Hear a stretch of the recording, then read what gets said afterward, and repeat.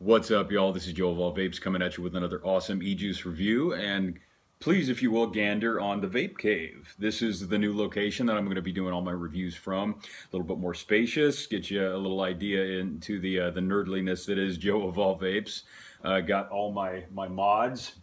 Got my coils from my awesome sponsor, Coil Killer here. Got some of the juice that I've already reviewed, and that is going to be piling up. I got stacks of reviews coming for you in the future here, so stay tuned. First of all, we're going to be reviewing a company called the Holler. They're out of the Ozark Mountains. It's a family-run business out of Missouri.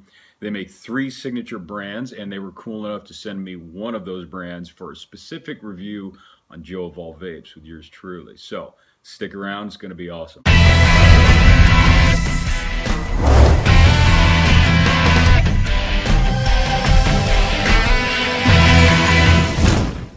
Hey everybody, welcome back to Joe of All Vapes. So, as I said, we're going to be reviewing a company called the Holler out of the Ozark Mountains.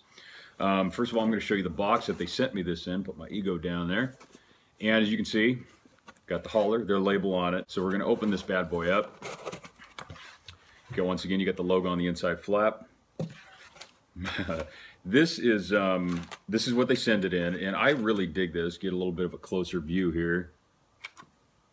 See, once again, you got the Sun logo. So they send in these little collectible oak barrels, and the packaging here is really cool. I think it kind of looks like an old-fashioned, you know, something that you find like in an old Western movie that you watch with your grandfather when you were a kid, you know what I mean? Got the straw in the background, kind of gives it a little bit of a rustic look, right?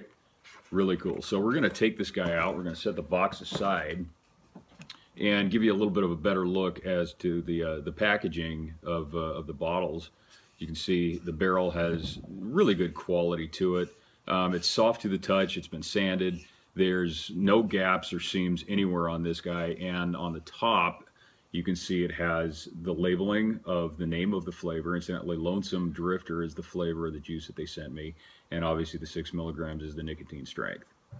So we're going to put that aside just for a second. I want to show you the flavor card that they sent me, which I thought was pretty cool. I like the train tracks. I like the trees in the background. Kind of gives it a little bit of a rustic look to it, right? So we're going to flip this guy around. Actually, there's a wealth of information that they put on this thing. And as you can see on the top is the Lonesome Drifter.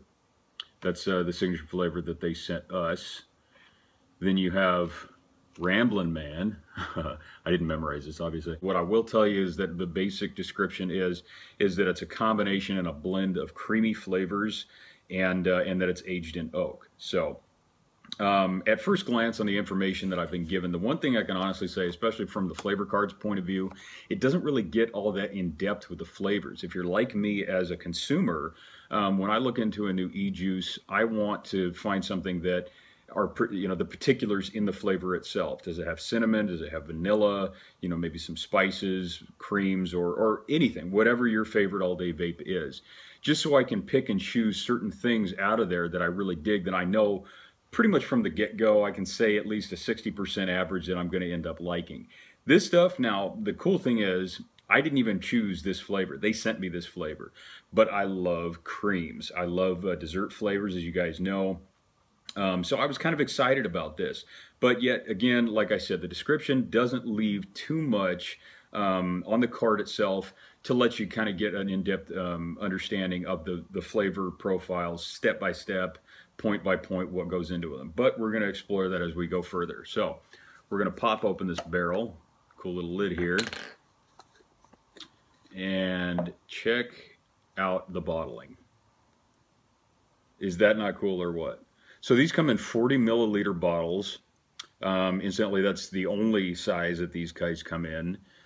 You can see the bottle itself kind of looks like an old-fashioned maple syrup bottle, or, you know, like old moonshine or something like that. The label is really cool. It's a glossy label, and once again, you got their Sun logo on there. Now, this stuff is at 6 milligrams. Like I said, I usually like to vape at 0 or 3 for the purpose of review. But every now and then, I'll switch it up just to try something different and kind of see what the throat hit's going to be. Now, if I'm not mistaken, the percentage on this is, yep, 85 VG and 15 PG. Now, a little bit low on the PG, so I was kind of worried that the flavor was not going to be as strong as typically something like along the lines of an 80-20 or, you know, a 25-75.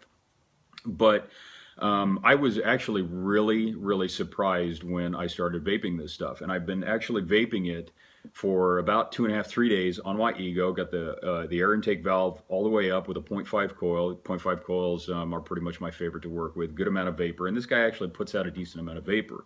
So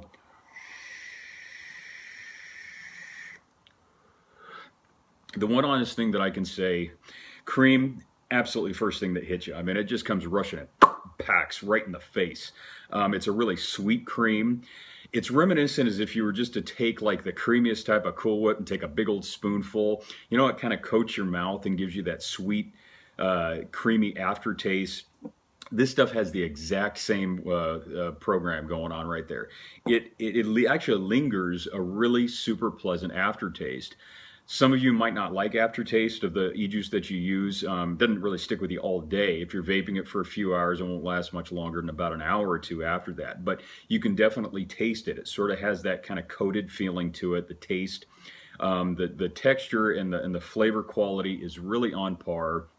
I'm actually picking up certain flavor aspects, maybe cinnamon, maybe some butter, maybe even 1, 2, maybe even 3 different types of vanilla in there. And I would even go as far as to say that maybe a little bit of a coffee or a whiskey flavor. Now, it is oak aged, so obviously some of the oak flavor is going into that guy too.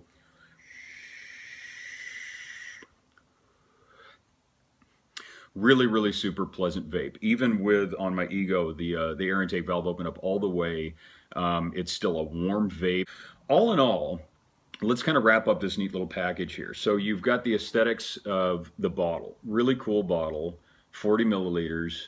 They obviously put a lot of time and effort and passion into the aesthetic features of the packaging, and just the overall look of the theme that they were trying to come across with this. Kind of a rustic, woodsy kind of a look to it, and I think it really comes across well in this bottle. Okay, you've got the barrel that they sent with it. This is a collectible barrel, obviously. I'll probably store batteries in there or something, but I really love, you got the little pull tab on the top. I dig that you got the flavor profile on the lid with a milligram nicotine amount on that one. The little sun guy right here is kind of stamped or etched in, and on the top the label is actually burned in. So this itself is really cool. This is very high quality along with the bottle itself, and I mean even down to the packaging. So we'll kind of reconstruct the packaging process right here. This is what you're going to open up when you get anything from the Holler, and I think this is just massively high quality. The flavor itself, when getting down to the nitty-gritty of it, is superior to a lot of creamy flavors that I've tasted out on the market as far as e-juices are concerned with a similar flavor profile. So pros and cons. If anything, the only con that I can possibly think of is that I would have liked to see more of a definitive description on the flavor profile as far as particular things that went into the flavor. Yes, it is a creamy blend. Yes, it is aged in oak. And the one thing that they do tout on their flavor card is that they make all of their flavors in small batches. Now, what does that mean? Small batches means that you can control the quality of everything, all the ingredients that go into the juice. You can control whether or not it's going to steep, how long it's going to steep, where it's going to steep, temperature-wise, and you can quality control basically is what it's all about. Everything much better, and I think they've really proven that in the quality of the vape. Great vapor production, great cloud. The flavor does not get sacrificed.